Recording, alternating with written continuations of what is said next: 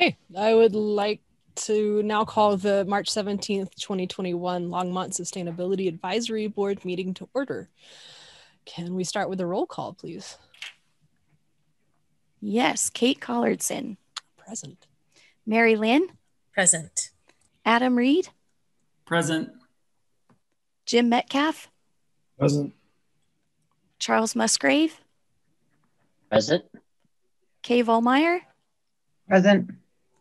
Staff member Lisa Knobloch.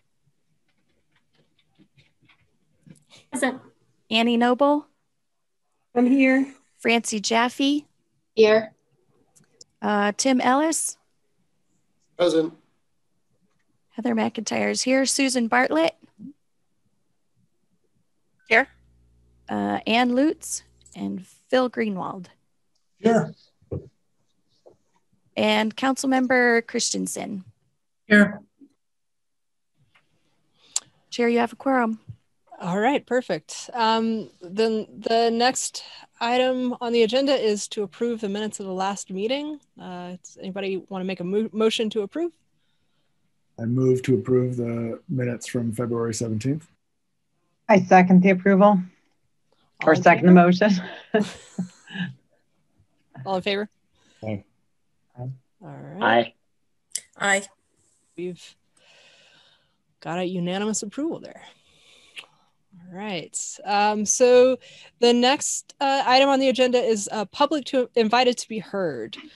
I will now open it up for the public to invited to be heard. Each person wishing to speak will have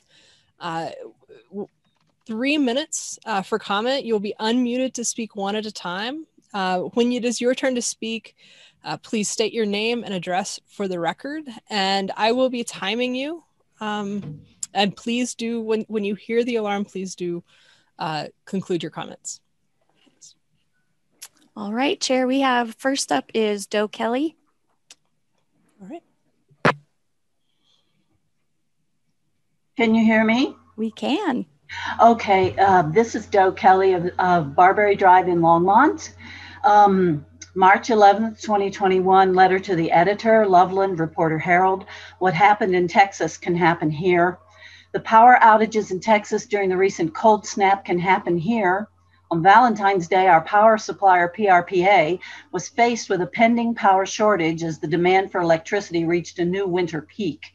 Weather conditions had shut down its wind generation, snow covered its solar panels, and natural gas for its peaking units was in short supply due to home heating demands. Now, that was just a short excerpt from the piece, but learning that the same thing nearly happened here as in Texas ought to give each of us serious pause. I have an assignment in this life, and I don't exactly remember taking it on, but as I learn more about my personal human design, I come to realize that incarnating at this time has to do with being an alpha leader of my pack, addressing survival issues for the pack, and using very specifically my voice in the service of the greater good. Ironically or not, I have a degree in voice performance. I'm a lifelong singer, but a reluctant recent activist. And the human race is my pack, so I can't help it if I'm concerned with all of us surviving the additional microwave assaults we face from AMI smart meters in our communities or the advent of 5G, fifth generation wireless in neighborhoods, and even from the sky. Getting back to Texas and Colorado on Valentine's and speaking with my friend Tim Sheckley, an internationally recognized expert in wired and wireless telecommunications and specialist for many decades in home automation, which includes energy efficiency and management in the home. I've come to understand if we were to adopt another model of energy management based on what his joint international standards committee has been working on, we would find ourselves on much better and more secure footing while reducing our energy footprints. I took some notes from Dr. Sheckley, too many to include, but I will send them to Heather so she may share them to each member of the group. But first, two definitions: HEMS, or Home Energy Management Systems, and DERS, or Distributed Energy Resources, which are small-scale power generation sources located close to where electricity is used. Here are a few of the notes. Number one, doing HEMS is a much more efficient yet difficult yet efficient mode of energy management than AMI. Number two, to implement HEMS, Longmont would need to imitate Holy Cross and Basalt, a pilot program recommended by NREL of Golden with a whole lot of technical and possibly government help from NREL, which is the National Renewable Energy Labs. Number 3, TIM's Joint Standards Committee, with emphasis on the group, is working on the recipe book for building a manufactured mass-producible version of the basalt project. They are working feverishly against climate change to publish this cookbook. Number 4, this joint international committee is top of the pile as regards international standards. And my addition to this, Longmont could also do a pilot utilizing Tim's project called Emma. We have choices. There's not just one game in town. And why would we not utilize an expert like Tim, who's here? The new is coming. Let's make way for the real energy future in Longmont. We citizens deserve and should demand an energy system that doesn't leave them in the dark and in the cold. And I'll send you the rest by email. Thank you. Thank you. Next up, we have Scott Cunningham.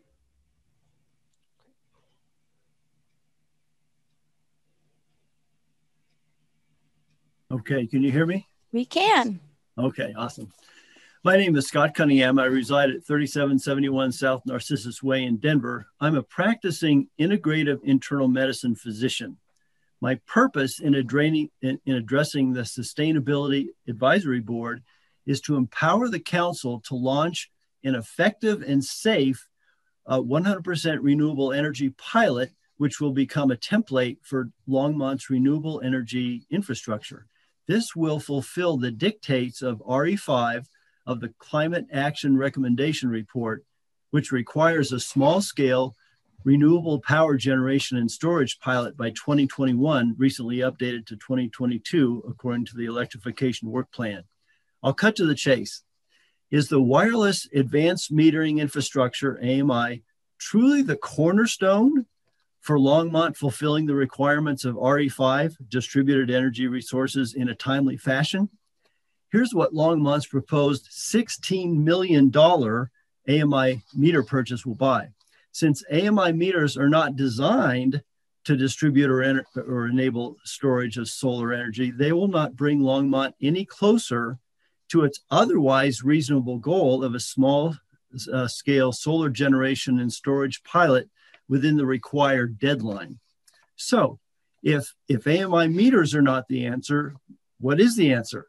I suggest that the answer is a comprehensive solar energy generation system with storage capacity and distributive capability, which requires a wired controller that automatically enables houses within the neighborhood to share power in real time, creating reliable energy for everyone within the community. It bears pointing out that the bidirectional controllers utilized in this real-life system are much different than the proposed AMI meters, which provide only a metering function, but no means of distribution or storage. In short, it turns out that AMI meters are not the cornerstone feature its vendors have promised. I've spoken to City Council recently about giving council access to a credentialed group of renewable energy system consultants holding a track record of successful project completions using the exact system I've been referring to. Here's my challenge to you. I suggest that as custodians of Longmont's future, City Council cannot afford to miss this opportunity to give Longmont the region's first 100% renewable pilot while first mover advantage is still within reach. I invite City Council to reach out to me directly, and we can arrange a detailed presentation by these exact consultants in the very near future. Thank you.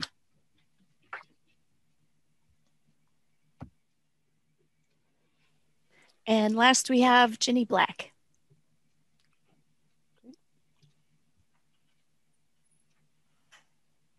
Hi, can you hear me? We can, go ahead. Thank you, okay. Hi, I'm Jenny Black, 2609 Elmhurst Circle in Longmont, speaking today for the Longmont chapter of Citizens Climate Lobby. Good afternoon, members of the Sustainability Advisory Board, and happy St. Patrick's Day to those who are celebrating. Thank you for considering further our request to forward a resolution of support for the Energy Innovation and Carbon Dividend Act to the Longmont City Council for their own consideration. We appreciated the discussion following last month's presentation. It will help us to better advocate for this policy in our March lobby days, which will be taking place next week. The headlines today under breaking news in the Washington Post read, Biden administration to make reckoning with climate risk a priority finance factor. Carbon pricing is getting increasing attention, and we would like to see it included in the backbone of their climate package. The Energy Innovation and Carbon Dividend Act is a carbon fee and dividend policy, placing a fee on carbon at the source and returning that fee to American residents. This carbon pricing approach has been shown to be fast, effective, good for the economy, durable, and fair. We believe that such a policy would accelerate Longmont's climate action goals and support its desires for a just transition. Supporting it would help to build the political will necessary to pass effective legislation that will drive the transition to renewable energy. Looking forward, we would like to extend an invitation to those in the business sector to attend a virtual Business Advocates for Carbon Pricing conference on April 13th, and an invitation to all to join us for our virtual CCL conference June 12th and 13th, which will precede our June lobby days. Thanks again for your consideration.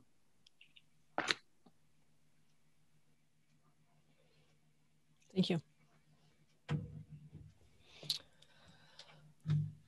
Okay. The next item on the agenda is agenda revisions and submission of documents. Does the staff have any revisions or anything to bring up? No. Okay. We will move on to general business. So I will ask board members to please hold questions and comments until the end of each presentation after staff has finished presenting. So first up is the end of year sustainability climate action progress report. Lisa, the floor is yours. Yeah, thanks everyone. Lisa Knobloch, Sustainability Program Manager. I'm going to, let's see, can you all see that okay? Yes, all right. Technology for the win today, hopefully. I apologize, I had hoped to send the progress report out to you all prior to the meeting for you to review, and I think overestimated our ability to as quickly internalize this new format template as I had hoped, so I just finished it up yesterday, so I apologize for that. But I will send it all to you all after this meeting. And we were supposed to go to City Council to provide this progress report on March 30th, but that got bumped out. I'm waiting to hear back for when that date will be. But what we do want to do today as we go through this is for you all to be thinking about your feedback. And then Francie is going to be taking some notes that we'll pull up at the end that you all can approve, that we can send as a memo to City Council along with this report. So let's, technology, there we go. Okay. So just a reminder for everyone, we had been doing quarterly reports, which were sustainability reports, which were just big, massive spreadsheets that nobody really utilized that much. And so with the approval of the Climate Action Recommendations report, we suggested moving to a biannual report and incorporating climate action into our sustainability reports. So it'll be a mid-year and an end of year report with a transitional report in the springtime of this year that we can capture kind of 2021 accomplishments as well as progress to date on the 12 near-term climate action recommendations. We are making a more visual report and really focusing more on metrics and highlights rather than every individual strategy that we had been looking at before. And again, just to remind you all, this group was tasked with review and appraisal of those reports. So we're going to run through the report as I mentioned, and then you all will be able to draft a letter of approval or appraisal to send to City Council along with the report. So just very high level climate action progress. We've met with staff, the lead staff of all 12 of the near-term recommendations and developed high level action plans that cover these primary areas of a timeline of primary activities and milestones, introducing the equity process that we've talked to you about before with the equity checklist that was developed based on the recommendations from the Just Transition Plan Committee, identifying metrics, and then starting to talk about budget and staffing needs for 2022 and beyond. These are the 12 near-term recommendations. Just as a reminder, we went through these at our last meeting as well, so I'm not going to go into them.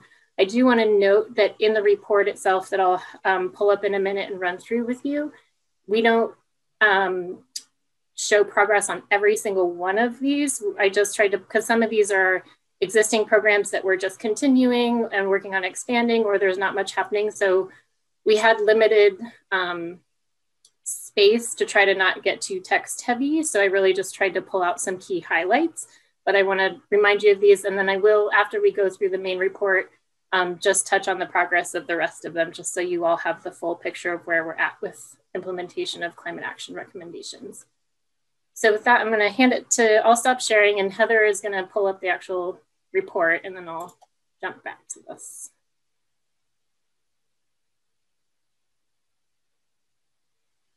Yeah. Great. So this is our new reporting format. I think it came out really nice. We worked with a graphic designer who's helped us with a lot of our sustainability outreach materials. So this front cover page won't change too much other than the date at the top and the report highlights down at the bottom that just kind of show what's covered in this current report. And this will all be translated into Spanish and then posted on our website after these are completed. All right, Heather, you can scroll down to the next page. There we go. So we kind of broke it into sort of 3 conceptual areas around community, prosperity, and then a whole focus on climate action. The community page, I'm not going to go into great detail because a lot of these key activities and accomplishments I talked about at the last meeting when we did our kind of 2020 progress. So it's just showing neighborhood sustainability work, the achievements that we've made in our electric energy savings and our household trash consumption, and then our work around community education and engagement. So that's our conservation campaign that Francie has been running. And then community resources, this is just information about things like the WIC Farmers Market program that we provided funding for last year. You can scroll to the next page there. The prosperity section is focused mostly on the economic vitality area of the sustainability program. So we have our numbers around sustainable business program participants and the support that Bernice has been providing to businesses in COVID recovery. The community grants that were part of the sustainability tax money that we use to support the neighborhood impact granting program in partnership with the Longmont Community Foundation that we've talked to you all about before.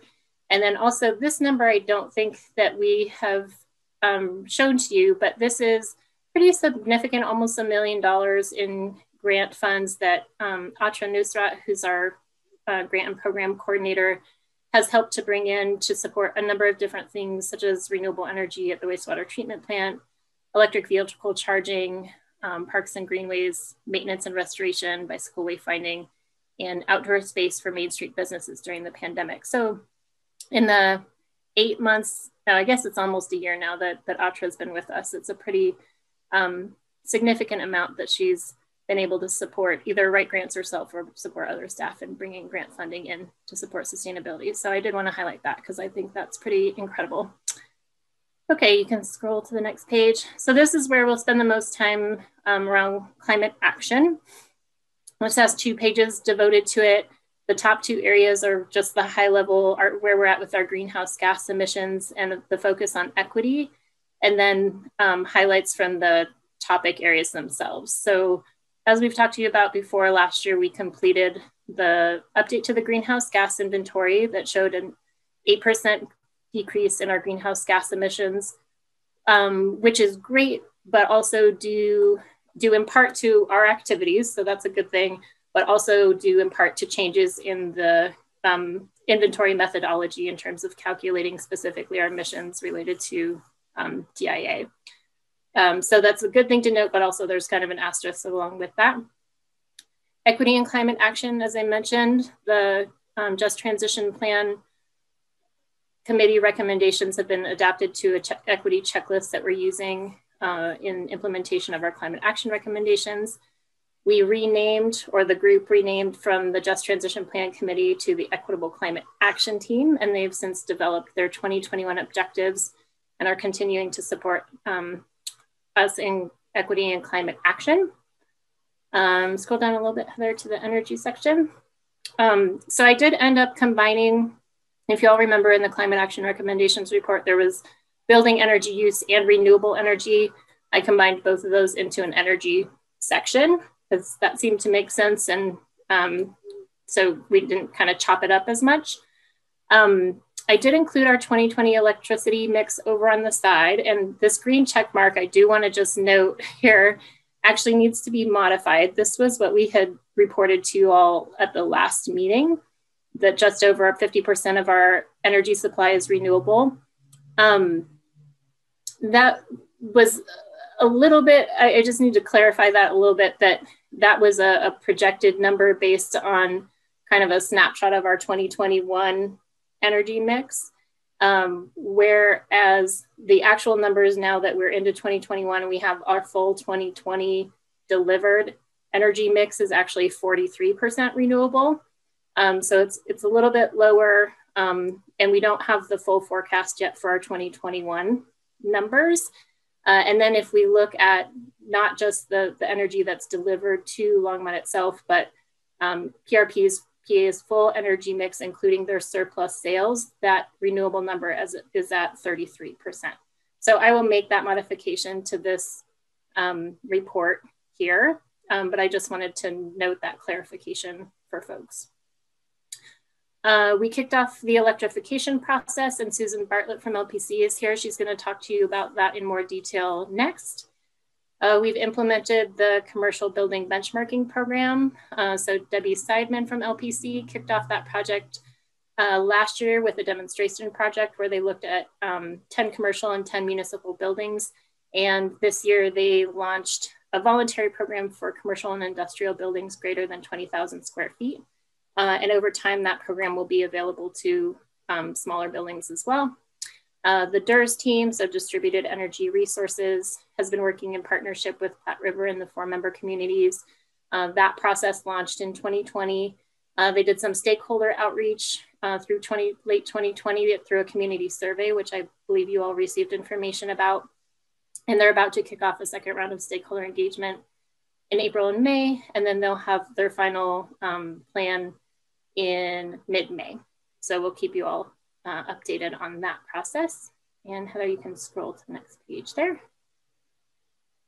In the adaptation and resilience area, we launched the Climate Risk and Vulnerability Mapping Project. Again, that was one of the projects that's supported by the Sustainability Tax Funds for 2021. So we've talked to you a little bit about that before, but just to remind you all, that's looking to create an online tool that will map climate, a number of different indicators to show climate risk and resilience and vulnerability to climate impacts to help us prioritize areas for climate impact mitigation, planning and targeting resources to help build resilience. In the education and outreach sector, we've launched the Big Picture Climate Series. That's going to be a part of Earth Week in partnership with the museum and with KGNU and Sustainable Resilient Longmont. So look for information that's going to be coming out about that. It's going to be a great week of programming. The museum has really done an awesome job pulling a lot of that together. And then also part of Earth Week, the ECAT, is what we call it, the Equitable Climate Action Team, is going to be hosting a presentation and panel discussion on equitable climate action. And then lastly, in the transportation section, the majority of our recommendations are either monitor over time or our midterm strategies. So we didn't really have anything to report in terms of near-term implementation. But I did want to note the completion of the equitable climate-free or carbon-free transportation roadmap, which you all are familiar with, because that is a big component of our climate action in the sector of transportation. So that's the main report there. This is what will go to council, again, with that one modification to our electric energy mix. And then Heather, you can stop sharing and I'll bring my screen back up. And then I'll just really briefly, whoops. That's not what I wanted to do. There we go. Go over the remaining strategies that I didn't cover, again, just so you all have the full picture of where we're at with climate action. And then I'll have Francie pull up the memo document and we can take some notes on feedback and comments from you all to share with council. So in the adaptation and resilience section, the climate risk and vulnerability mapping project is really some pre-work to this public health in a warming climate recommendation. And then the plan itself, the public health plan that recommendation calls for, will begin in 2022. The flooding mitigation and preparedness recommendation was determined to be monitored over time. Sorry, I know this is pretty text heavy, but the building energy use section, we right now are, the 2021 building codes have been released and staff is reviewing that. And they're going to be looking at that recommendation of including things like solar and electric vehicle readiness into that process and determining whether or not it makes sense to include that in this cycle or in the next code cycle. The electrification plan, which again, Susan will be talking about, benchmarking, which I already mentioned. Commercial and energy efficiency and commercial efficiency and rebates is an existing program that we're working to increase through marketing efforts in 2021, expanding the low-income residential energy efficiency program. So if you recall, this goal was to expand this program from 40 homes per year, which is about what we're doing now, to 400 homes per year. Because of COVID, this was pretty well put on hold for 2020. And so what we're doing in 2021 is to just keep that goal at 40 homes per year and look at budget and staffing needs for 2022 to start that increase next year. We are hoping that in-person visits will begin again sometime in April. In the Climate Action Fund and staff, we've met internally twice now just to start talking about some potential revenue sources for this fund. So we're just having some brainstorming conversations at this point in time. And then any viable sources will need to be really vetted and then taken to council for discussion and direction. Education and outreach, I mentioned the climate lecture series. The sustainability liaison program, we're really looking right now at how best to integrate this recommendation with existing neighborhood-based programs such as SOUL and Sustainable Neighborhood Solutions, and then really looking to see how we can collaborate with the ECAT, the Equitable Climate Action Team, since they have a specific objective focused on community engagement. Land use and waste. So the 1 year term recommendation here was commercial and residential composting.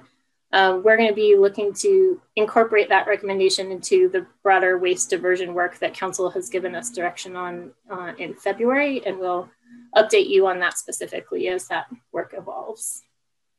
Renewable energy, smart meters. So they're currently putting out a request for proposal, and that work will probably start in the second quarter of 2021.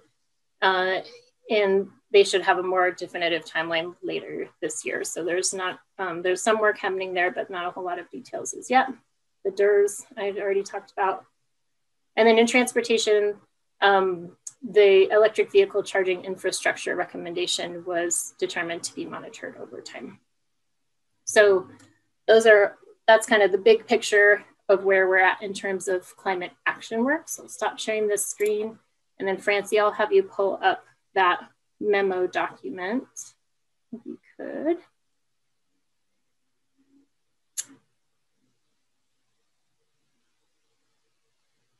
Oh, it didn't.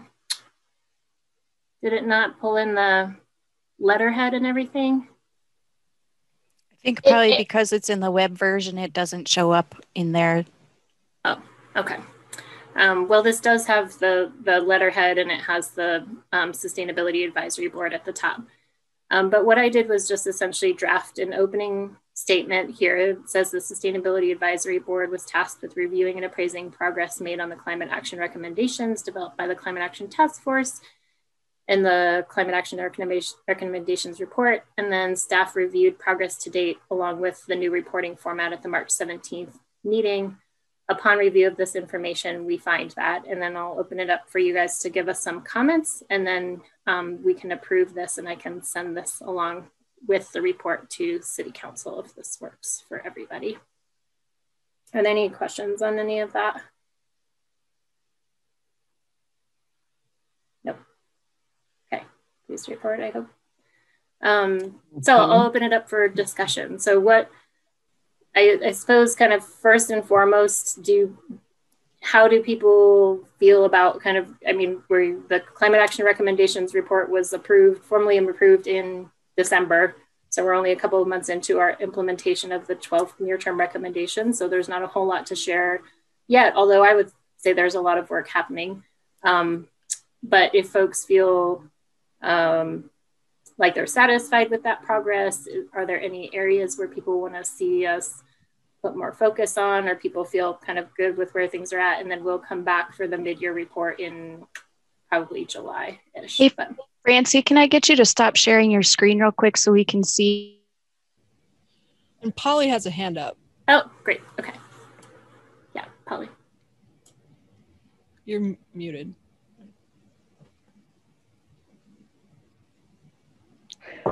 Okay. So thank you, Lisa. And there's never a dearth of information. So the more information council gets, the better, as far as I'm concerned. But last night we did get an update on the Beneficial Building Electrification Feasibility Committee and Planning, which gave us a small rundown of the overall progress. And of course, everybody understands that nothing has gone as planned this last year, and it's going to take a while. So we all understand that. And I'm glad you're just doing this twice a year, because there really isn't a need to do it more than twice a year. So I just wanted to update you on the fact that we have chosen a couple of liaisons for the Electrification Committee last night. And I appreciate that report, because it also included all the comments that were made by the Transportation Committee, the Sustainability Committee, and one other, I don't remember which one. And that was very helpful. Anyway, so the liaisons for that will be Marcia Martin and Joan Peck. I would volunteer, but I'm term limited in November. So anyway, I appreciate that. I just wanted to let you know that we already have gotten part of that report. Thank you. And yeah, Susan will be up next to talk to this group about that process. Other comments or feedback? This might be a thing I missed maybe last fall. But sorry, I'm going back to your graph with the PRPA, and this probably has little to do with your actual report, which I thought looked fabulous, by the way. I love the format. And the presentation was easy to follow, and except for when I got distracted by this graph. And I was just gonna note, I saw 0.4% natural gas and 40% coal.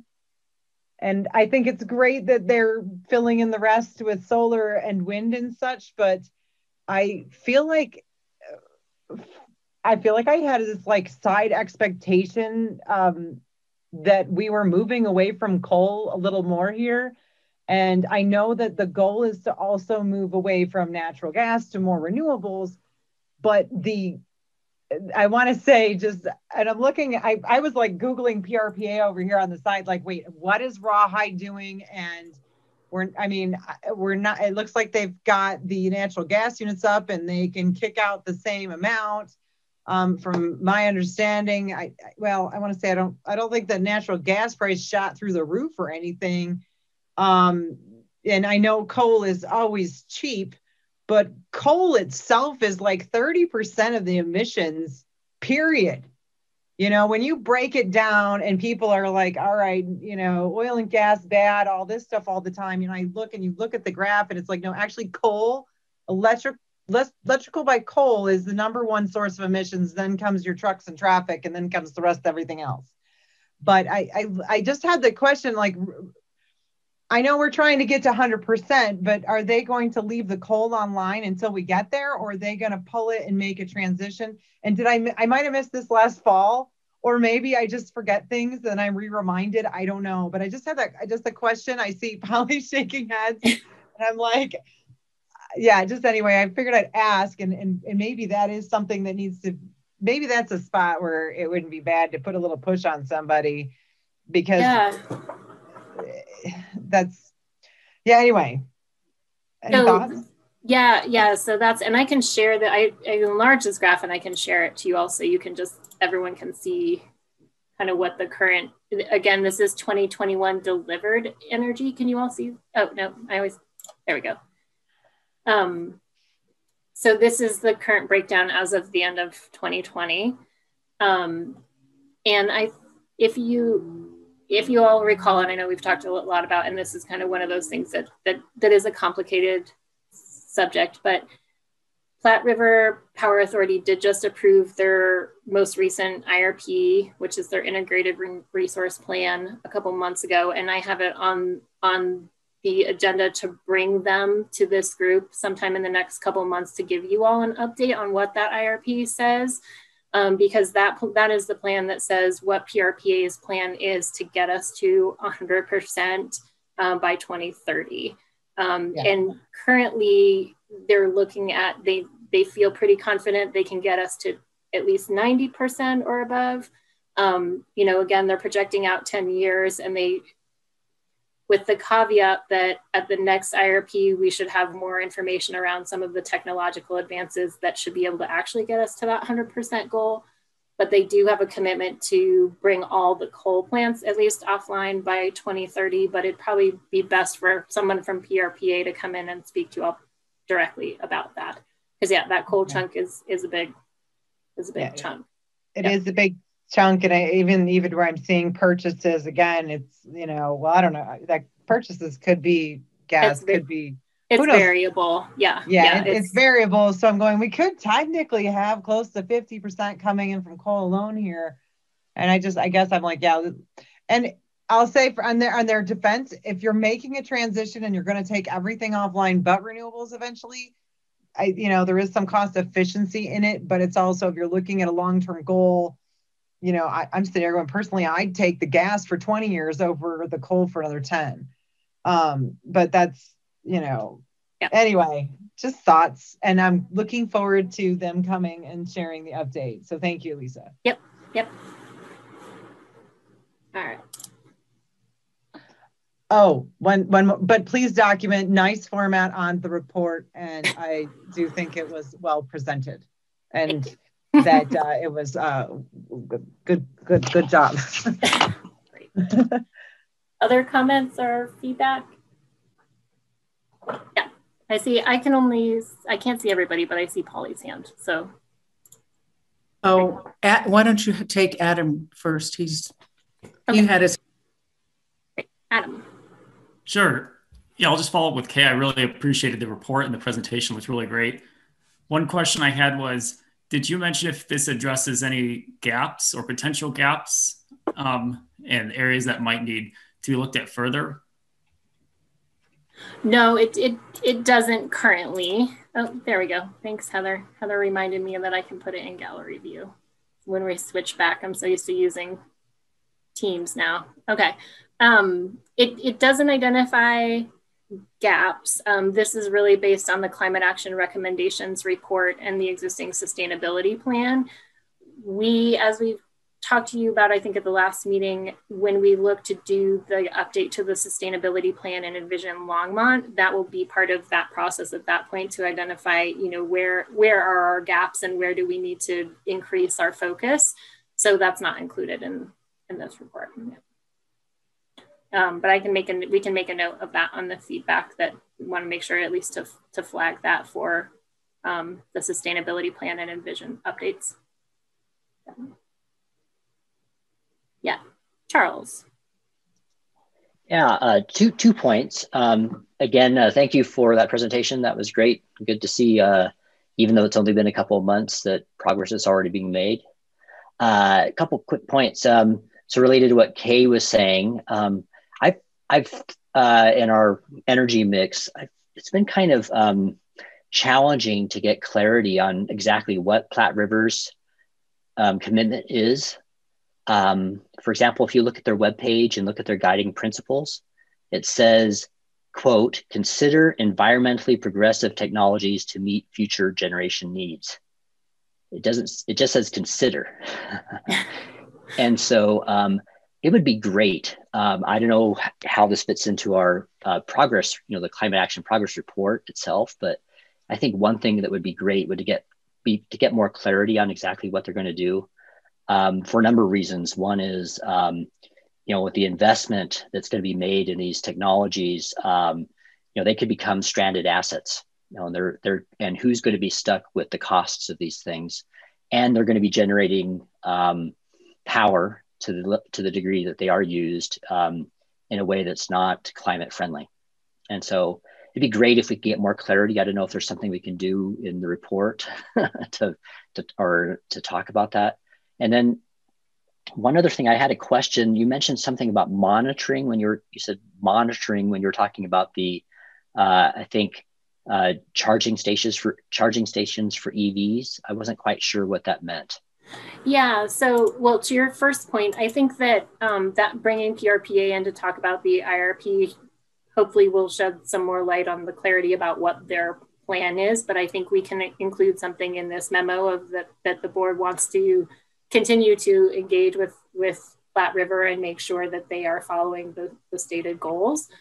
So we can include that in this memo. And then when staff went through the evaluation process of all of the climate action recommendations to determine essentially the implementation timeline, there were a handful of recommendations that due to some different either constraints or situations that we identified to monitor those over time for the feasibility of implementation. And the electric vehicle charging infrastructure was one that was identified to monitor over time, mostly because the EV market is still developing and there are a lot of unknowns currently around the impact of downtown charging infrastructure on the adoption of electric vehicles. And so staff really felt like it made sense to just keep an eye on that for right now, rather than jumping to paying to install 20 EV chargers, which is what the recommendation had called for. So that's that recommendation. Understood. Thank you very much. Yeah. So just a little bit of a concern on that is that, so the electric vehicle adoption curves are growing very quickly. And so we're going to see exponential growth in that pretty soon. One issue is that people who can charge at home, who own homes or who rent homes, are in pretty good shape in terms of being able to take advantage both of the advantages of electrical vehicles and the dropping costs, and they're much, much cheaper to operate and maintain, et cetera. But the challenge is when you have people who live in apartment complexes, for example, where they don't have the ability to charge at home. And so preparing for a future where we can have a kind of an equitable access to electrical vehicle charging. So those who own homes are in pretty good shape, but the maybe lower income families who actually in the long term would benefit the most from an inexpensive electric vehicle, they're going to be at a disadvantage if we don't build that infrastructure. So anyways, I know you mentioned monitoring there, but at some point it'd be good to get that into from monitoring to, how do we plan implementation? Yep, and I think part of that is in the transportation roadmap as well. And I see, so we can add that note in the memo. Marilyn, I see your hand up, but I think Tim has a response to Charles, perhaps. So let me hand it to Tim real quick. Yeah, thanks, Lisa. I just wanted to let you know that's a great question and something we are thinking about. And we are actually studying multi-dwelling unit programs and project possibilities so that we can get to understand how to promote charging stations at multifamily dwellings, because that market is going to be up and running, especially as electric vehicles, the whole electric vehicle progress begins and they come up for leasing options and they're more affordable. Certainly everybody or a lot more folks from every economic level are going to be able to participate, and we want to make our community ready. So that's actually something we are looking at currently. That's part of the monitoring, although the monitoring, as Lisa mentioned, the monitoring for our own installations for the city is around exactly what Lisa said. We're really looking at how this whole thing is going to roll out, because there are a lot of private EV stations and EV companies and EV station companies and also retail stores. And a lot of folks are putting them in, and we don't want to start putting in stations and competing commercially and putting them in at places that it's inappropriate. So that's really the basis of our monitoring, is we want to see how it really rolls out commercially for available charging. We want to keep up with the amount of electric vehicles, but we don't want to be in some kind of competitive situation with other vendors or put them in places where they won't be utilized. Thanks, Tim. And I do Fantastic. want to, Thank you. just clarify two things really quickly. That the recommendation was very specific in installing 20 charging stations in the downtown area. So it was very specific, and that's part of what staff said to monitor over time of, does that specific approach and that specific location make sense? But Tim's point is great in terms of our overall approach. And then second, just a reminder, if you could physically raise your hand instead of raise the icon, because the icon doesn't get captured on our recording, that'd be great. Mary Lynn. Thanks. Hi. My question is actually follows on Charles. He beat me to the question on stranded assets, and perhaps is a question that Tim Ellis could respond to. I have been learning more and more about microgrids, and have been reading about the Holy Cross microgrid in Aspen, which I think a couple of the people who called in mentioned this. It's been touted in IEEE Spectrum and PC Magazine as the future of sustainable power. And I know you've been doing some experiments to this effect in the city. I think Polly was behind getting this started or promoting it. And Tim, you've been working on that. I would like to see that focused on and addressed,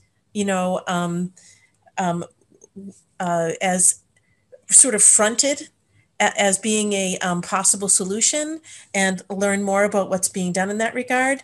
And I also do want to bring up the issue of the HEMS, since they capture the same information as a smart meter, but it's customer facing.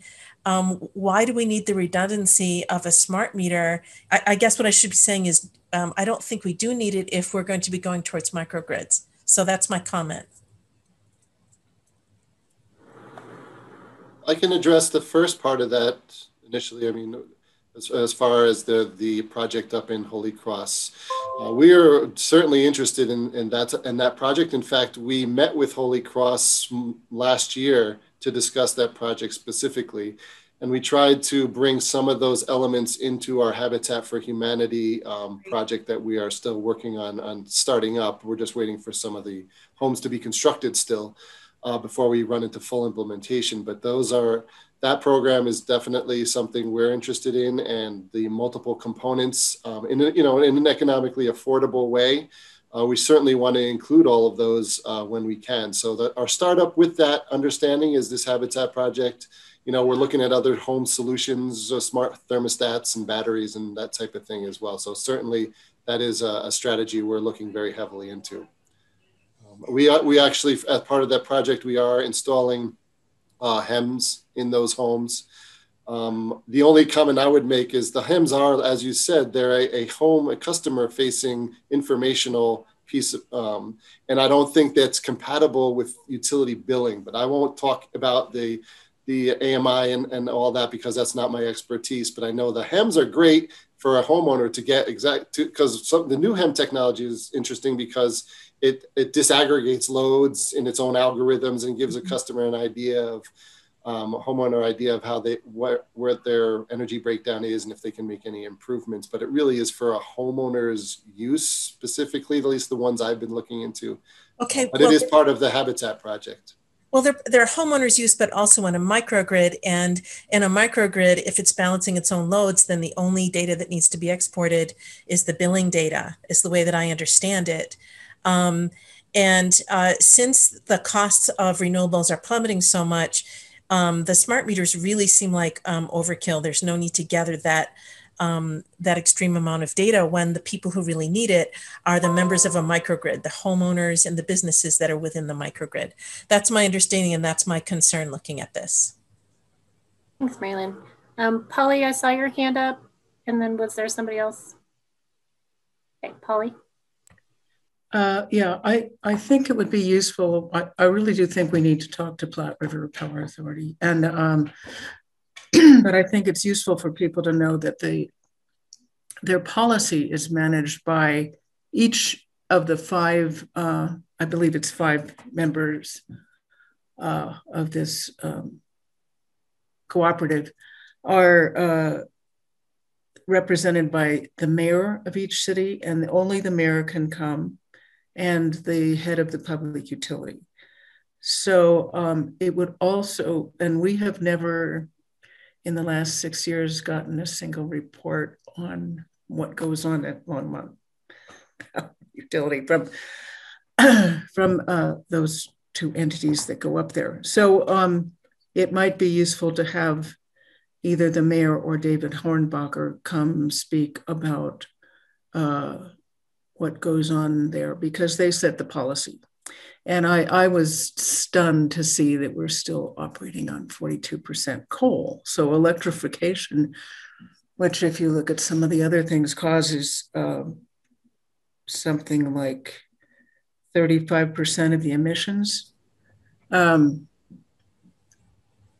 If we're going to increase electrification while continuing to use coal, that's kind of wacky.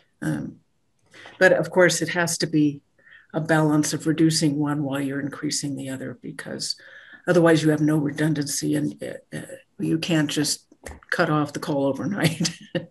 But yeah, I would suggest that we have David Hornbacher come and speak about how the policy is being set at Platte River Power Authority. Thanks. Thanks, Polly. Adam. Just really quickly, I'd like to express my support for learning more about the Platte River Power Authority policy. Great. Any other feedback? I just want to quickly clarify. After having watched the 3-hour, attended the 3-hour online annual meeting from Platte River, it's very clear to me that we need to bring in professional strategic planning, or they need to bring in professional strategic planning consultants. The number of questions and responses to questions that amounted to, we do need short-range planning, we don't need short-range planning, the next board will do short-range planning, we trust that the current staff will do, and then they did the same thing about long-range planning, was very concerning to me. And I would like to focus our questions around having a professionally led strategic planning process that accurately identifies and receives input from stakeholders and builds projects that are appropriately in response to the stakeholders' needs and concerns. Thanks, Marilyn. Yeah, Annie. I don't mean to cut anybody off. I just want to do a time check because I know we have a pretty long agenda, and I think we're just on 7A. Is that right? The sustainability progress report. Yep. So, and I think this is a great conversation. I think there's a lot of great things, and it sounds like our intention is to bring PRPA back and have that conversation. So. Yep. Yeah. Are there any other final comments? I'll have Francie bring up that memo document again, and we can read through, and if people are good or if they want to add anything.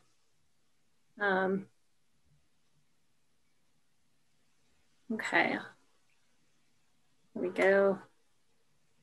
You all want to read through that real quick and let me know if that all sounds okay.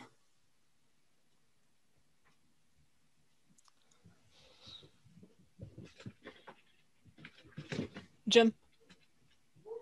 I don't think it's necessary for this version because like we are just a few months in, but I think in the future versions, it would be very handy if the kind of like goal and where we actually are was kind of like graphically shown a little bit more, like, oh, we're, I'm envisioning dumb things like we had in school, but I don't think it's necessary for this one, and I don't want it included on this. But I think in the future, especially as we're getting more there, it'd be great to have something that's just a graphical representation of how close we are to our goal.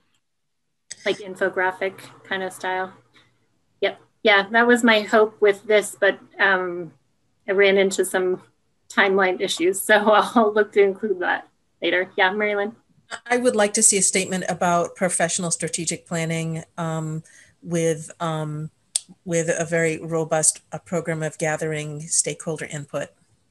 For Platte River? Yeah. Or for our energy planning. Yeah. It might, yeah.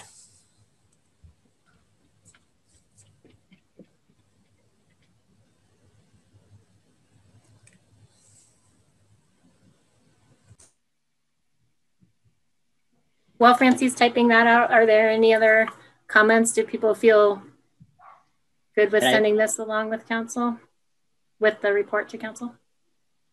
So I wonder if, because this is a progress report, we might make some comment that in several of the areas or many of the areas that we, applaud or praise the hard work and reasonable progress that's being made in those areas.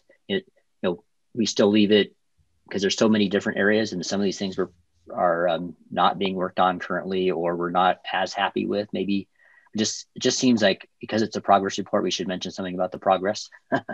Great, thanks, Charles. Yeah, Jim. I'd second that. I think that's a great idea, Charles, and I especially considering. I mean, I don't think we necessarily need to say that, but I think that's a great idea, and I support that. Great, thanks. Francie, did you catch that? All I heard was something about progress because I was typing something else. You're doing a good job. So is it happy about current progress? Yeah, Charles just said that just to capture that the board is pleased with the progress that staff has made on overall. Pleased with the the effort and the progress that the staff have made on the action items or areas of the climate action plan. And Francine, not to be nitpicky, but if you could just say professionally led rather than extensive strategic planning. I'd rather have an efficient, short strategic planning than an extensive one. All right, great. Well, we'll send that off with the report to council. I will send you all the final report as well as the council communication that will go to city council. Oh, Charles, did you have something to add? Yeah, one last little quick thing. Yep. Could we move our bullet point about being pleased with the progress to be the first bullet point? I know that's a minor nitpicky thing. I like it first, maybe, Thanks, or early. There you go. That's nice. I like Perfect. that. I like it. Thank you. All right, Thanks. excellent. Well, thank you all for your feedback. I'm excited about the new format. I hope next time it will go a little more smoothly. And I'm going to pass it over to Susan Bartlett to give you an update on the electrification plan. And we do, as Annie mentioned, have a number of things still on the agenda. So as a reminder to let Susan kind of get through her presentation and try to keep questions pretty brief so we can get through everything. Thank you. All right. Thanks, Lisa. Well, again, afternoon, I'm Susan Bartlett. I'm a key account manager with Longmont Power and Communications. And this is an ideal opportunity for me to let you know where we are on climate action recommendation BE2, which is electrification. There's already been a lot of discussion about that, so I'm kind of excited to hear what you have to say and be incorporating that into our activities. Next slide. So I want to just briefly update you on electrification. It's, as you know, it's one of the many climate action recommendations that was approved by City Council that Lisa's gone through. Specifically, this recommendation has to do with reducing carbon and greenhouse gas emissions from buildings while keeping housing affordable for our most vulnerable community members. And I want to share where we are right now. I want to talk about the purpose and the makeup of the Electrification Feasibility Committee. I want to share a tentative schedule for convening the phased electrification plan, and then just talk next steps. Next slide, Heather. So as a reminder, this recommendation includes convening that feasibility committee to oversee the planning efforts, conducting appropriate research that becomes necessary as we move through the process, vetting policy and program options with community priorities that have been identified in other work like the sustainability planning and the just transition planning, considering impacts to housing stock, and then developing and viable building electrification plan that we can phase in over the next few years. And you all have already identified some of the challenges ahead in terms of thinking about electrification and how that relates to our fuel mix. So it's a meaty topic, if you will. And I just want to let you know that our work is underway already. And our progress to date includes completing the work plan that was in your packet, working with Fort Collins Utilities and a consultant to conduct some early heat pump and HVAC market research in our area. Also identifying some key staff members that are going to support the effort, and then developing a scope of work in RFP to solicit a consultant to help with facilitation, a strategy, and also some plan development. And so I want to highlight the feasibility committee's role today and then let you know a little bit about recruitment. You can go to the next slide, Heather. So the committee's primary role is to oversee the planning process that's going to be conducted by staff with consulting support.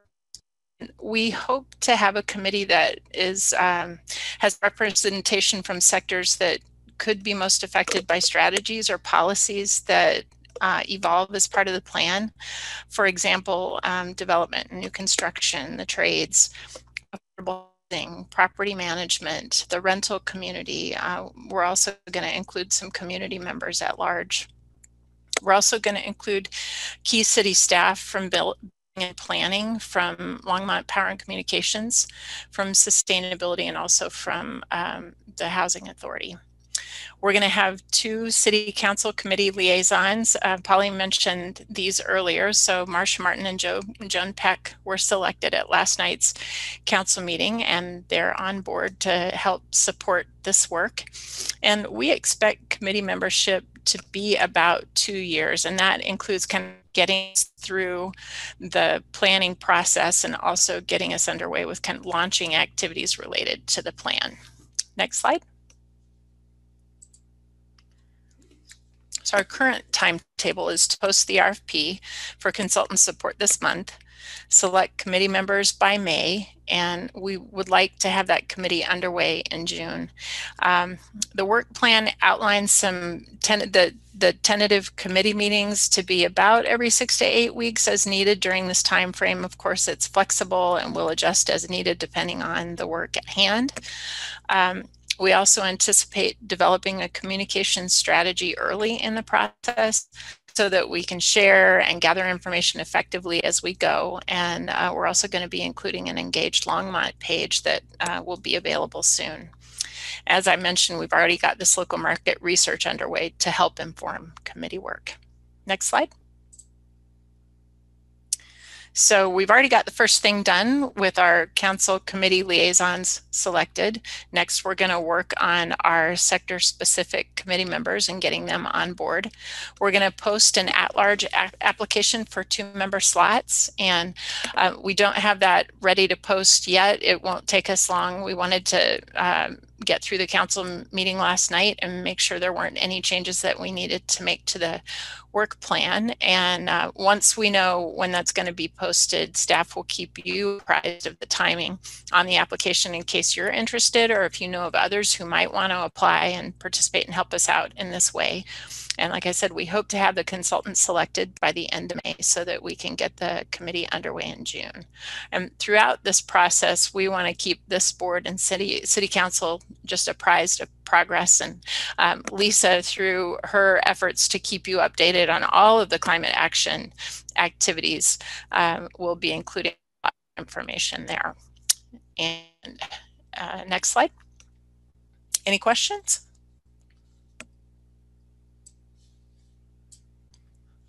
Yeah, Adam. Yeah, thanks a lot for the overview. Regarding the committee, is it tasked with focusing on electrification, or will it consider broader topics like energy efficiency and also considering how to make buildings interact with the grid? I'm glad you said the energy efficiency part. I always want to talk about efficiency, but it's boring, and I find that not many other people want to talk about it very much. So yes, energy efficiency to me is a key component of moving towards electrification, and that to me needs to be part of our work. And you had a second question. I got all excited about energy efficiency, and I don't remember what the second question was. I think I was just citing examples like having the buildings also interact with the grids. I could come up with more, like maybe making homes more passive, replacing like conventional HVAC units with heat pumps and swamp coolers, like things like that would help reduce the carbon footprint as well as the affordability of buildings. Right. So we will be kind of gathering in ideas and those against kind of what the priorities of the community are. We certainly don't want to create strategies that only people can participate in. We want to be mindful of making things affordable and bringing everyone along as we electrify. We also want to keep in mind, our current resource mix and how to balance that with what we're doing with electrification technologies. So to me, the first activities of the committee will be exploratory, and we'll have to kind of shore those explorations up with additional information and research that will help us kind of make some decisions around priorities and what are the criteria that we think create the most effective solutions for Longmont. Charles. Yeah, can I ask a question? So this is, I'm wondering about the relationship with whoever decides on building codes. Will we have real influence on them? Because much of, I see new construction all over the place, and it's really disappointing to see how we're using technologies that are literally 200 years old that could be replaced with much more efficient and climate friendly technologies. And I think a part of it is just some of the building codes are maybe too friendly towards old, inefficient, polluting technologies. I think it's a good question, Charles. And as Lisa kind of reviewed earlier in her presentation, building codes is one of the things that's part of the effort at hand. We want to collaborate with that review process as they take a look at the new IECC codes coming up and how to incorporate those into our own city codes, and what do we want to encourage that we think will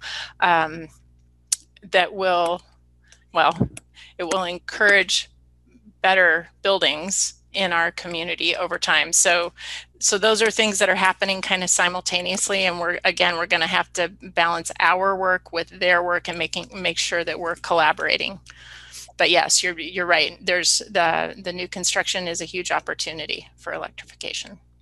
Yeah, you think of those as 100-year assets, and they're going to be in place for 100 years, and if they're using technologies that are not, if in 2030, if we want to be carbon free, for example, but our houses are being built that aren't built to be carbon free, it can be very difficult. So that'd be great if we have real influence on on how our building codes are modernized. Well, and just to reiterate too, we'll have representation from the planning and building departments on the committee. So, we want to stay plugged in with what they're doing, and we want to be able to have them hear and participate in the things that we're exploring as well. So I hope to have some really good cross-pollination there, if you will. Perfect. Thank you. Mary Lynn. Yeah, I think that this begs the question of when it comes to sustainability, when you have to really start looking at things like building codes from a multivariate approach from the outset, where there's a representative who's talking about the electrification issue, but then there's also folks who can represent the other better use of resources, like bringing in geothermal, having passive solar, having neighborhoods where the homes are oriented in a certain way, as they're doing in building whole cities in India now, so that the house can heat and cool itself by the way that it's oriented, bringing in technologies like hempcrete. And it seems to me that this is a discussion that needs to be happen in a convening that's not just in a board that's talking about the electrification and giving feedback on this. It needs to be a specific convening to talk about perhaps innovative building codes in the context of innovative urban planning towards sustainability. And maybe I should just ask Polly what you think about that, where that would happen.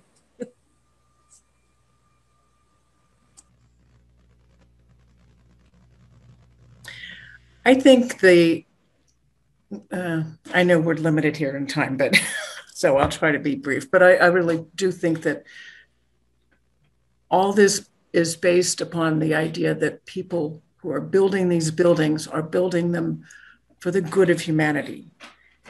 And actually what they're doing is building buildings that they will declare distressed in 30 years or less than 50 years. We are rebuilding and rebuilding and rebuilding things over and over again and wasting materials. It doesn't matter how good the electrical system is. If we are not building them to last in the first place, and we're not reusing any of that construction material, it's all being landfilled. We are not building buildings in the first place that are meant to last for 500 years. My uncle lived in a building that was 500 years old. It's a larger problem. However, we'll do what we can, but we do need to talk about the sustainability of the whole building process when we're building things that are not using very good insulation. And we also see a problem with an envelope that's too tight. Then you're not getting any fresh air in at all, and it actually takes more energy to keep the air moving and clean when you actually, it's complicated. But I do think that it's worth exploring with planning and zoning. And certainly what we're focusing now is on electrification, so that's what we'll focus on. But I think it's part of a whole larger problem having to do with the way we think about our buildings. We commodify our buildings, we commodify our houses instead of having them be our homes and being able to pass them on down to our children. It's a bigger problem. Jim, did you have something to add? Yeah, I was just curious. I mean, I agree. New building codes for new buildings, there's a lot of room there, but it seems like even with Longmont's population growth projected into the future, more than half of people who live in Longmont are going to be living in buildings that are already here. And it seems that making, and I know that like the plan that we have for achieving all of these things is very holistic, and there's a million parts, and they all interact with each other. And I'm not telling anybody anything that they don't know already, but it seems like that making sure that we can, take our, in my case, not very well built house from 1984 and make it a lot more efficient is going to probably bang for the buck be give us a lot more of a leap in terms of overall energy efficiency. And in that case, you would have invested homeowners who would see it as something that homeowners or property owners who would see it as adding value to their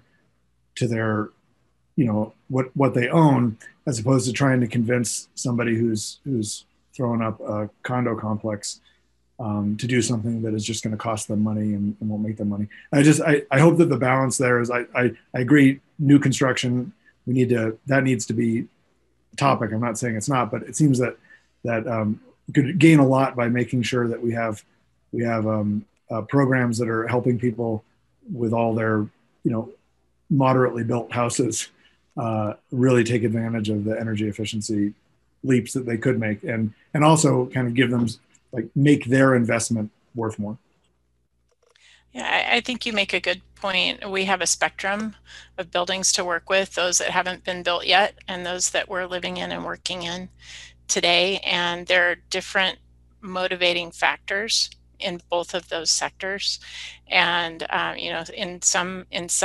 in one sector, we may have more leverage, compulsory leverage, if you will, related to codes. In the existing building sector, we need to rely on other motivating factors, and that's when economics comes into play, and other factors that motivate people to do what they do. And we have homeowners, and we have property owners, and we have people who rent, and how do we make sure that the most people have the most access to what's going to make our community better and maintain affordability. So if there was a secret recipe that we could follow, I would be all over it. I think it's going to be really challenging, and so we want to have good and passionate people at the table to help us. We want to reach out for expertise when we need it, and hopefully leverage that to make some good phased decisions for the community. Because I don't know if it was Mary Lynn or Polly, we can't do it all at once. We can't shut the coal plants down all at once. We have to do this in a stepwise and thoughtful way. And so for me anyway, that's sort of figuring out what the next first best thing is to do and moving from there. Yeah, I think that the city has a record of doing this. I feel that everybody who's involved in this project does this already, and I don't want to sound condescending about it. So I agree. No, understood. No, it's a good point. Balance is hard. Okay, thank you for the presentation. And in the interest of time, we need to move on Thank you. the agenda, but really appreciate that, Susan. Thanks. Francie, it looks like you're up next with a transportation roadmap update. Great, thank you, Chair. So as this is a return item, we presented the transportation roadmap at your last meeting. We sent responses to questions over email. We worked to integrate feedback. So instead of walking through, which was in the updated version that was sent out with the packet, so we're not going to walk through a presentation again. The one item, since Phil is here today, is he's going to quickly talk a little bit about Transportation Planning 101, which we think will further answer some of the questions. But then right after that, we will go straight to the vote. So again, as a reminder, the vote is recommend it go to City Council as is, recommend with some edits, or do not go to City Council at this time. The roadmap is on the agenda for the April 6th City Council meeting. So I'll hand it over to Phil. Great, thank you, Francie, appreciate it. My name is Phil Greenwald, Transportation Planning Manager with the City of Longmont. And Chair and members of board, thanks for having me today. And I'll try to explain very quickly of transportation funding. And I think that was your question, is more about the funding piece than just transportation planning. But the funding piece is very, it really starts at the local level, quite frankly, and that's our 3/4 cent sales tax that we have on all goods and items within a certain range. But we do charge that sales tax at a local level. That gives us a lot of leverage, actually, when we go out to state and federal levels so that we can also get or access those different grants. And I think Lisa told you a little bit about some of the grants that we were able to get through her group that really helps us with the grant writing piece of that. Before we were kind of doing it on our own, and that's a tough one. So we really appreciate the help on that one. But again, that 3/4 cent sales tax gains us about $10 million a year for our streets program, and that's beyond. That's just the money that kind of goes into new projects.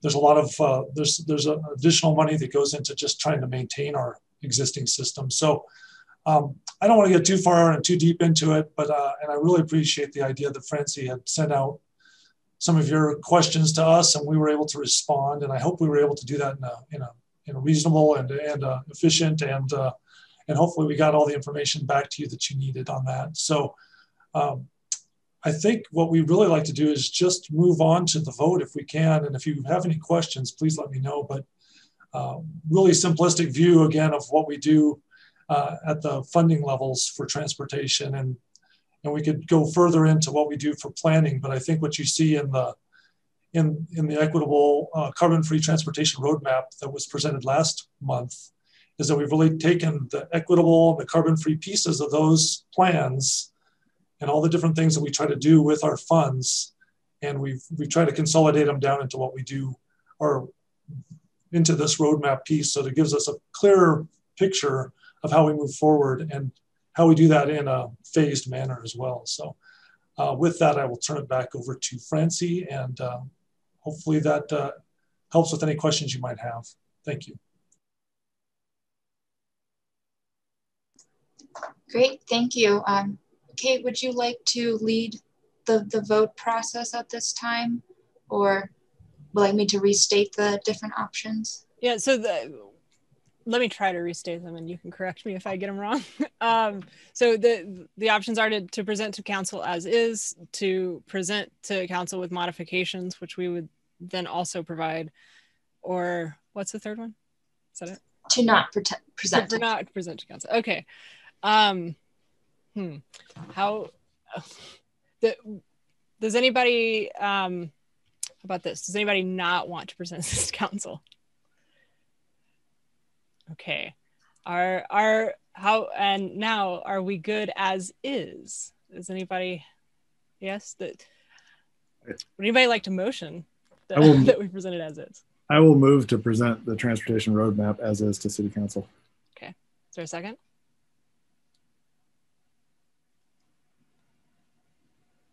I'll second that. Okay. Motion. All in favor? Aye. Aye. Okay. That looks like unanimous approval. So please present as is. Great. Thank you. Thank you. Yeah, thank you. And thank you for your hard work. Yes. Yes. Okay. Lisa, it looks like you're going to lead us in the next vote. Yeah, actually, I can hand that off to you all. So just as a reminder that you all had the presentation from Jenny Black, who's on the call today, around the, I don't remember what the acronym is, but the CCL Carbon Dividend Act. And you all had sent her some questions that she responded to you. So Kate, I'll probably just hand it back to you to call a vote on whether or not you all want to bring that resolution to council. Yeah, or support bringing a resolution to council. Yeah, Adam. Okay. Adam? Yeah, I was just going to say, Kate, I'm just going to remind everyone that I do volunteer for Citizens Climate Lobby, and so I'll recuse myself from this vote. Thanks for that reminder, Adam. Okay. Is anybody willing to make that motion to approve, well, to send this to council with our endorsement? I mean, I will. I move to send this to council with our endorsement. I'm glad that I had an extra month to think about it and answer questions, and I support it and would move to send it to council with our recommendation and blessing and whatever else. Thank you, Jim. I am going to say I've got a hard pass on this one. Me too. Really hard pass. Really hard pass. All right. So that looks like it's down to three of us here. And with that being the case, are we able to pass this, Heather? Kate, did we have a second? We don't or have just a a motion. Okay. Just a Before motion. you would be able to vote on it, we would need a second. But if majority does vote, it would still pass. But we won't have, it'll just be a 50-50 because Adam's not, we've got two. Adam's 2-2, huh? I was thinking it'd be 3-2. No, well, it would 3-2. I mean, Charles and it's down to Charles and you. But someone has to second it first. Yeah, so with vote. Adam abstaining, there would be 5 members. So either way, it could pass or fail. Okay, cool. All right. Charles, are you willing to second? Interesting. Yeah, I've been thinking about this, and I think if the prices of wind and solar weren't dropping so fast, this would be a fantastic tool and very necessary. But I think that free market forces are probably going to make it unnecessary given the adoption curves that we're seeing and the price protection curves. I'm still willing to support it. I just don't think it's really necessary. Yes. Okay. So are you seconding the motion? I will second the motion. Okay. Not with a ton of enthusiasm. Noted. Okay. So those of us in favor, Aye. looks like 3 of us. Okay. And to those opposed, please raise your hands. Got it. Thank you. And 1 abstained. All right. Do we need, are we good there, Heather? We're good. Thank you. All right. Thank you. Is when we forward things to council, is the vote forwarded along with the overall recommendation? Yeah, we can include that. I think that'd be good. Yeah, I agree. Yep. So make sure you document me as a no, as a publicly no. Usually when we forward these things from other boards, what we do is include in an excerpt of the minutes in the memo, so we could do that this time as well. So then I would like to put in a comment that I believe others in the board made last time as well. I'm very concerned about the onerous nature of this additional tax on the small and the specialized business. I'm in general concerned for the in general economy. So we'll add those notes to the minutes. Thank you. Thank you. Okay. The next item on the agenda is from Tim Ellis, electric vehicle charging stations rate review. Sorry. The floor is yours. Do you have the presentation ready? Or am I going to pull it up? Give me just 1 moment. Sure.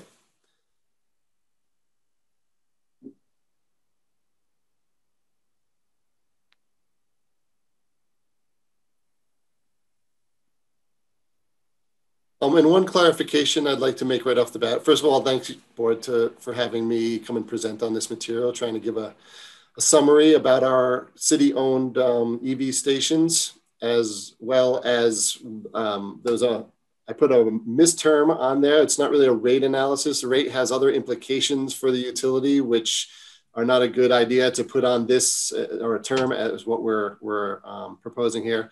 It's really a service fee analysis because for the stations that we own, we previously did have a service fee, and we are looking now. We analyzed what the costs are and wanted to re-implement that fee, and I'll go into more detail at the end. But just want to make that clarification right up front. So as Lisa mentioned earlier, and a bunch of the topics talked about transportation, I was happy to hear some early questions, which are actually part of this presentation about EV charging stations and our strategy to roll them out. But this presentation is really to give a summary on what happened last year at our stations. The stations and EVs are obviously an important part of our overall transportation plans. For sustainability, we're looking to reduce emissions, and EVs play a big role in that. For the climate action plan, also reduces greenhouse gases, and also hopefully will play an important role as we look into the carbon-free, equitable transition transportation plan in the future. So it really touches on all of those areas. Next slide, please. The city of Longmont currently owns 5 public charging stations. They're mapped out here. They're all manufactured by ChargePoint, and they each have 2 ports. So 2 ports, 2 cars can charge at the same time. So there's 10 available ports total. We installed these ChargePoint stations in 2019 as replacement stations. And the last one was installed at the library last year. And this map obviously shows where these are. There's one at the Memorial Building, DSC parking lot between Main and Kimbark. There's one over at the library now, and one at the museum and at the LPC Service Center. Next slide, please. Yeah. Thanks. This chart shows how many kilowatt hours were consumed in 2020 at all 5 stations, and we could see that there's over 43,000 kilowatt hours used to charge electric vehicles last year. You can see there was a distinct drop off in April, with the onset of COVID, but stations are recovering and have recovered for the most part from that drop off, and obviously we'll have more data for the beginning months of this year to see how that's going. Next slide, please. This chart shows the charge point calculation for greenhouse gas emission reductions. There's several variables that go into this, and just want to note up front that LPC is working with sustainability to get more clarification and calculations around Longmont specific emission reductions for vehicles that go from gas to electric in our territory specifically. But this shows that there were over 17 metric tons of carbon dioxide reductions as a result of charging versus driving on standard gasoline, with standard gasoline cars. Next slide, please. And this is a quick graphic, shows a couple of the benefits right off the bat for a standard electric vehicle versus standard gas vehicle. For each gallon that you would pay for in a standard gas vehicle, you would get, for the same amount of money, you get over 90 extra miles of driving for that gallon cost. Also, in a year where a vehicle drives over 12,000 miles, there's over $1,000 of savings in the purchase price of gasoline, electricity versus gasoline. So there's a lot of savings around the electric vehicles that are, even though they cost more up front, down the line, there's significant savings for those owners. Next slide, please. This slide shows the number of sessions. A session is defined as each time a car plugs in. So we see that there's about 3,800 sessions in 2020 for all 5 stations. And we found that the average charging time per car was 3 to 4 hours, although there were some quicker ones and some that were plugged in longer, but the average time was 3 to 4 hours. Next slide, please. And this pie chart shows a breakdown by stations of how many unique drivers were at each station. It's important to note that the library there in dark blue, that was installed and operational in late September of 2020, so it had a lot less unique drivers, and we're expecting more this year. But you can clearly see that the Memorial and DSC had a substantial amount of unique drivers. We did a calculation on unique drivers for all stations. Even if one unique driver used multiple stations, we counted them as one. And we found that there were 342 different people that were that charged at our stations in 2020. So there were multiple charges by folks if you look at the sessions versus the unique drivers. Next slide, please.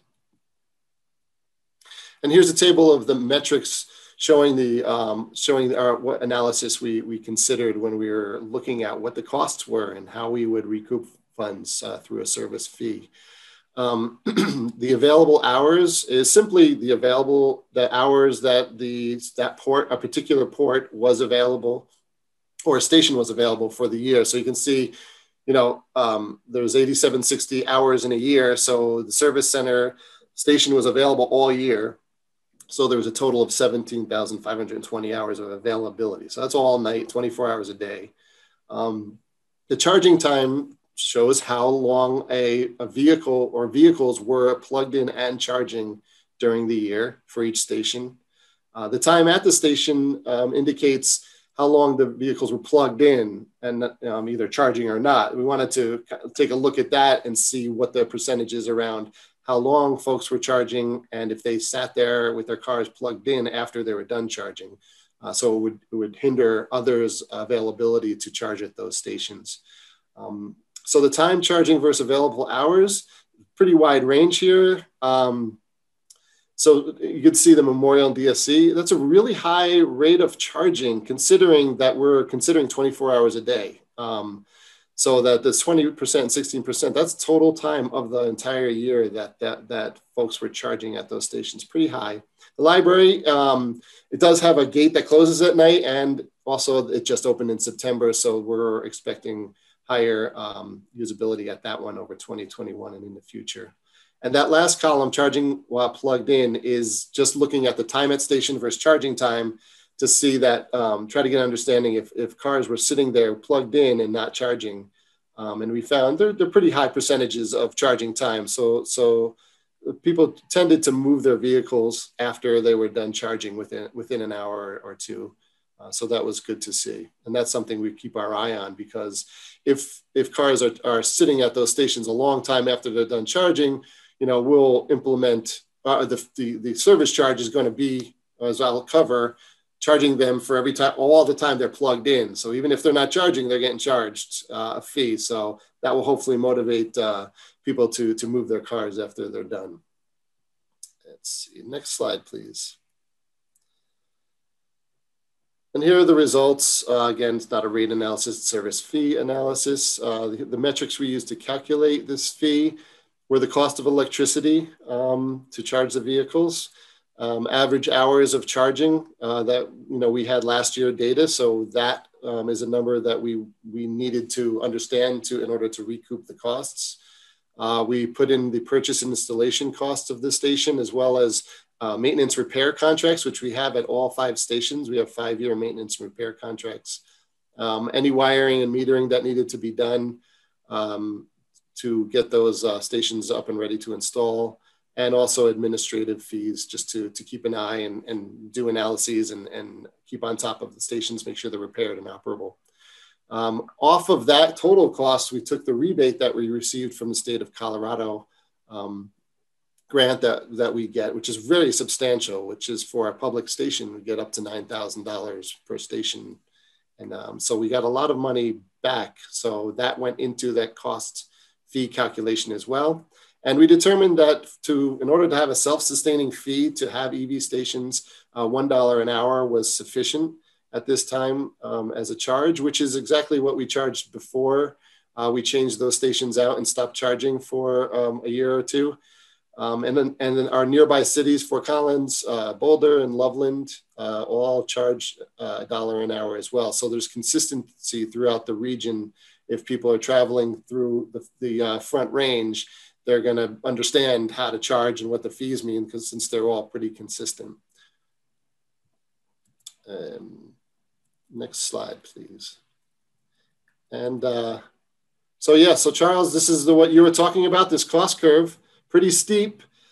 This is from the Colorado and EV plan, this graphic, and it shows a business as usual. They have 3 lines in here: high, their study, what the study shows if they implement certain policies, and then a business as usual scenario. But all of them have a pretty steep trajectory for expected EVs in Colorado over the next 10 years. So that's something, when we say we're monitoring station installations and the purchase of EVs, these are the numbers we're keeping an eye on so that we can keep up with our support of electric vehicle integration into our city. And the Rocky Mountain Institute is an interesting comment that if all the light duty vehicles in the US roads today would increase if all of them were electric, it increased electricity demand by 25%. So that's something we also talked about earlier, is with electrification and of both buildings and with transportation, we're going to see an increase of electric demand, and we have to be ready to accommodate that with renewable energy and just being able to have reliable energy on the grid with variable sources of generation. So EVs are going to play a big part into increasing the electric demand, and we're certainly planning on being able to keep up our reliability and support the electric vehicle transition in our community. I think that's it for me. Oh, well, sorry, next steps. So the council presentation was pushed back a couple of weeks. Now we're presenting on April 13th. We're going to present this information to council. After that, we're planning on educating the community about that service fee implementation in the springtime. And we're looking to implement that service fee sometime this summer, June or after, depending on how we message that out to the community. And that's our plan.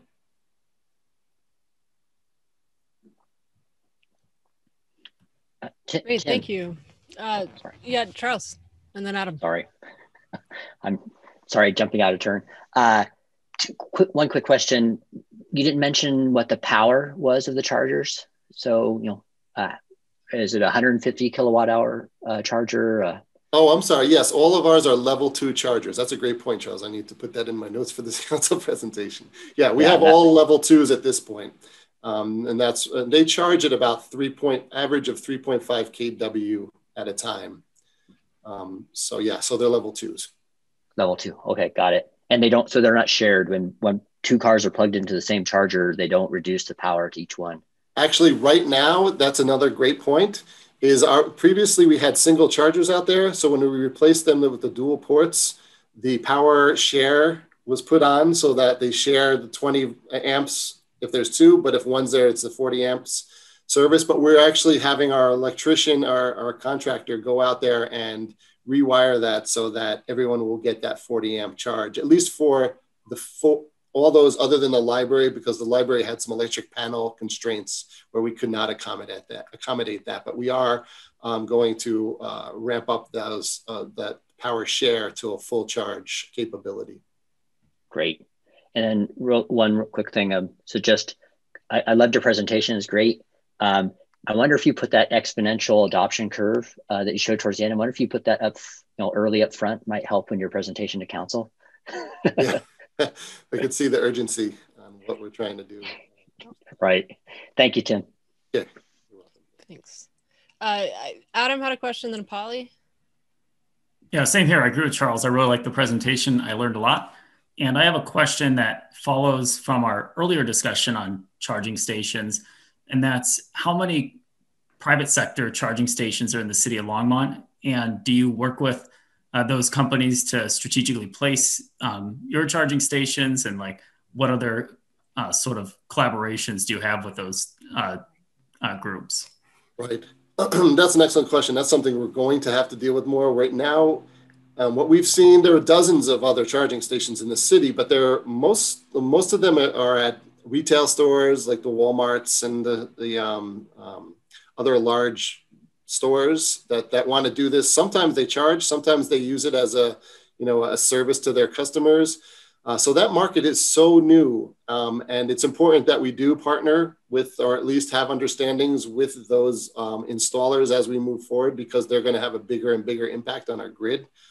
So that's an excellent question, and something we are going to have to strategize along with. But there are dozens out there, and right now the impacts are minimal. But as you see by the expected penetration of EVs, it's going to ramp up pretty quick. So that's something we're looking at, and we're going to definitely be partnering in many ways to those entities that are installing. And there's not only the retails and the stores that are installing these. There's folks making this a commercial business where they find places to put stations, and they want to make this their business. So we're kind of seeing who's going to do what out there. And as they are doing that, they are contacting us because they need to actually get a permit for it. So we're aware of these installations. And as they are ramping up, we are definitely going to need to partner with those organizations. Yeah, Polly.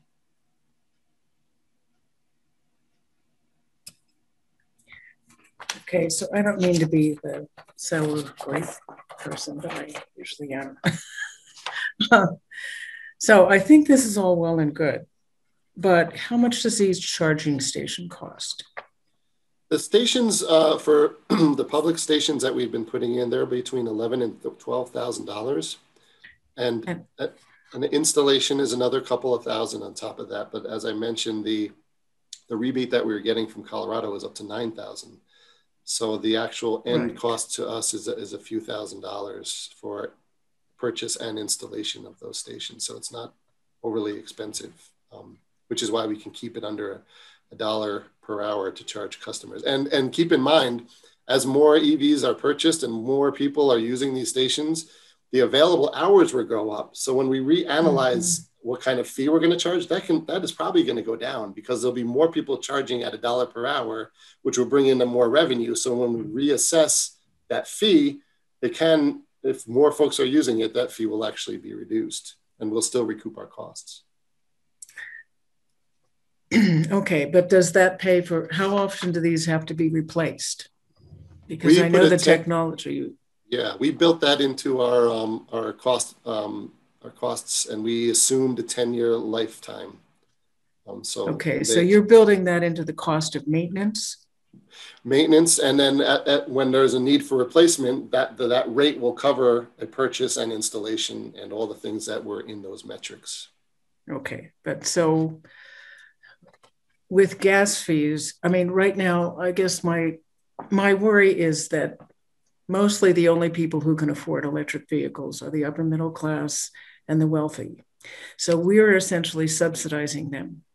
And to me, that's the essence of inequity. I would rather see this done by private companies. However, they do have to, because we have our own utilities, they have to get a license from us. But are any of these private entities that are doing this regulated on the statewide basis? Go ahead. I'm not aware of how they're regulated by the state. I think they're just regulated by the utility and how they hook up electrically to the grid. Yeah, well, see, we have been building our roads and financing all of our transportation system with a gas tax, which is going to disappear. And the people of Colorado do not reject again and again and again any kind of transportation tax or fee. And we're not charging anything, and neither are these private entities. We need to be charging a transportation fee on this, because otherwise we won't be able to build the roads to put the electrical vehicles on or maintain the roads for the electrical vehicles. And although clearly the future is electrical vehicles, but without mass transportation, an equal or greater investment in mass transportation, we will never get our way out of this, particularly because, well, I mean, we're growing and growing and growing, and yet we're not putting the money into mass public transportation, which is what really needs to be happening in order to actually be sustainable. I think that what we're doing is terrific, but it's not enough because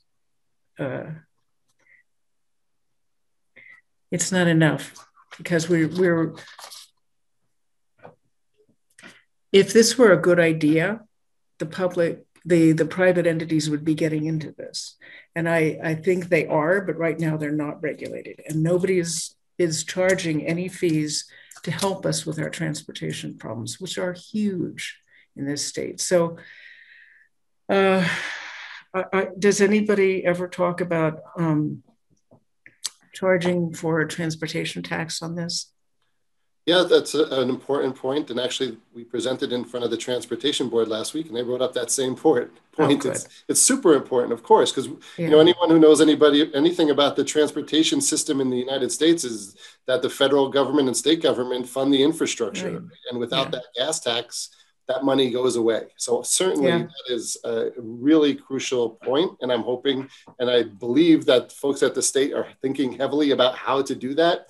But I think it's such a new the plans are just to start this market up and going. There's such a small penetration at this point that they're just trying to support the market, and I'm sure they'll figure out how to tax all of us once it starts up. So well, and on a national basis, they are talking about it. I talked to Joe Neguse about that last week, and we are going to be getting some more some more transportation funding for all kinds of transportation projects, which is what we've needed for the last 50 years. So that's a good thing. And I think this is a good presentation about the issue and about what's going on in town. I wish we knew more about all the private entities. And I think that Jim Metcalf brought up a good point in that unless we have some of these charging stations at multifamily units, we'll never be able to increase and unless we also get more subsidies of people being able to buy electrical vehicles, we'll never be able to get really that curve up to where we want to have it in a fair way. Anyway, that's enough for me. So I've got Mary and then Kay, and we have 8 minutes left. Just want to have everyone be conscious of that. So Mary? So my question is simply about the timeline and any demand analysis that's been done. We're all assuming that we're moving towards electric vehicles. There's lots of data from lots of different areas. However, how many do we actually, stations do we actually need at this time? How do we know that? And I'm just going to throw it out there. Rather than putting these in, would our money be better spent doing as Polly has suggested and recruiting private entities to put in charging stations and to make sure they're on Google Maps so that when people are driving through town, they know that they're going to have to maybe drive out 119 closer to the highway to charge up, and just get enough of a charge so that they can, keep going? Or do you know what I'm saying? Yeah, exactly. No, I think that is an excellent point. I think it goes into what Lisa was discussing before. Initially, we said, oh, hey, let's put in 20 stations. But then there's no real heavy data to support that, right? So we said, let's take a step back. What's this market going to do? Who's going to be putting this in? And that's why we don't want to just jump forward and start installing stations when the commercial market may take this over. So that's, I think, what we meant by we're monitoring how this is rolling out. Colorado has a huge plan going forward, and Excel has this huge plan going forward. So we're kind of on a wait and see for now. We're doing for the city is we are putting in charging stations and buying fleet vehicles, which is a whole nother story, which is great. So we have a city impetus behind our electric vehicle increase. But for the public, it's kind of like, oh, let's see how this rolls out so we can make smart decisions and have more data to back up what we do with installing stations. So the city could do a market demand analysis to get us through the short term. Who in the city would do that? I don't know. Maybe we can work with sustainability to do that. I'm not going to throw anybody under the bus on that one. That's a piece of research that we need before we spend the money. Yeah, I think that's right. We need to know where this market is heading. And Colorado, the state has put out some trajectories, but that's statewide. So regionally, if we get a better understanding, I think that would help guide our strategy. Okay, and then Jim? I'll keep it short and sweet. Everything you guys have been saying, Jim, the multifamily housing, Polly, the private industry, Mary, everything you guys are saying exactly what I'm saying. I just did the short math, and at 13%, which was one of the numbers I saw on your slide there, 13% at $1 per hour over the course of 10 years, that's like $11,400. So when you look at 3,000 initial cost and a maintenance cost and a land use cost and the real estate taken up by the parking spot, et cetera, yes, just be monitoring it before we're installing anything. And I do think the idea of private industry and Google Maps and getting whatever, you know, the same company does the electric scooters, let them handle it, possibly. You know, I'm going to say I'm pretty far off from being able to afford an electrical vehicle myself. So I'm going to work from home to reduce my emissions. But, you know, I think it's an industry it's something to watch, but not jump into until we are really getting there, I want to say. So that's all I've got. All right. Thank you. Jim? I'll be very quick as well. The multifamily thing wasn't my comment, although I appreciate Oh, sorry. Was that smart? I think in terms of discussing the market, the reason that we are a car culture is because we subsidize the bejesus out of gas cars. And I think that we did that for decades and decades. And I think that if we want to make the transition to electric cars, we're also going to have to create it. I am in favor of having publicly run, they don't have to all be that way, charging stations and helping create the demand. I think that if we wanted to analyze all the ways that we subsidize cars, we could, and that for better or for worse, it was a lot of public money that made our car culture possible. And so I'm imagining that we're also going to need a fair amount of, or modest amounts of public money to also make electric vehicles a lot more affordable and pervasive. I think that's a fair point. Thanks. Well, we have 3 minutes left and I don't see any other comments, but thank you, Tim, for that presentation. That was great, very informative. Yes, Charles. I'll throw in one last comment then. two quick ones. One is almost all car companies, or a large number of them now, have basically said they will not be making gas-powered cars after 2030. So that's a pretty good indication that we're moving towards electric vehicles. It's going to take time. I think the next couple of years are going to be, you'll see them, but it's going to take some time. By about 3 or 4 years from now, it's going to explode. And then the final thing is just a real quick note from something earlier. Coal is actually not as cheap as people think, and the transition can happen very quickly. The UK went from 60% coal to 10% coal in a matter of 5 years. And last year, they went for 2.5 months where they used no coal at all, the months of April, May, and part of June. So transitions can happen quickly. Anyway, just a couple quick comments. Thank you. Thanks. Okay. We will move on in the agenda to items from the board. Anybody have anything? I just want to say that some of the resources that I mentioned when we were talking about DERs and home energy management, I've put them in an email and I sent it to Heather. And so she's going to send that to everyone. So you have the resources that I was mentioning. Perfect. Thank you for that, Mary. Okay, items from council. Polly, nothing. All right. I've talked enough. Okay, thanks. I will note that there were some items that were attached, board correspondence. They were attached to the packet. There's nothing to do there. Just make sure that you've read them. And with that, we're at the end of the agenda. Somebody, a minute to spare. What's that? We have a minute to spare. With a minute to spare. I know. Well, let's get this done so we can get out on time. Yes. So should we just do a couple verses of the college fight song? No. I move that we adjourn. Yes. Second that motion. All in favor? Aye. Aye. Right. And that concludes our meeting. Thanks, everyone. Thank you. Thank you. Take care. Bye-bye. Bye. Take care. Bye-bye.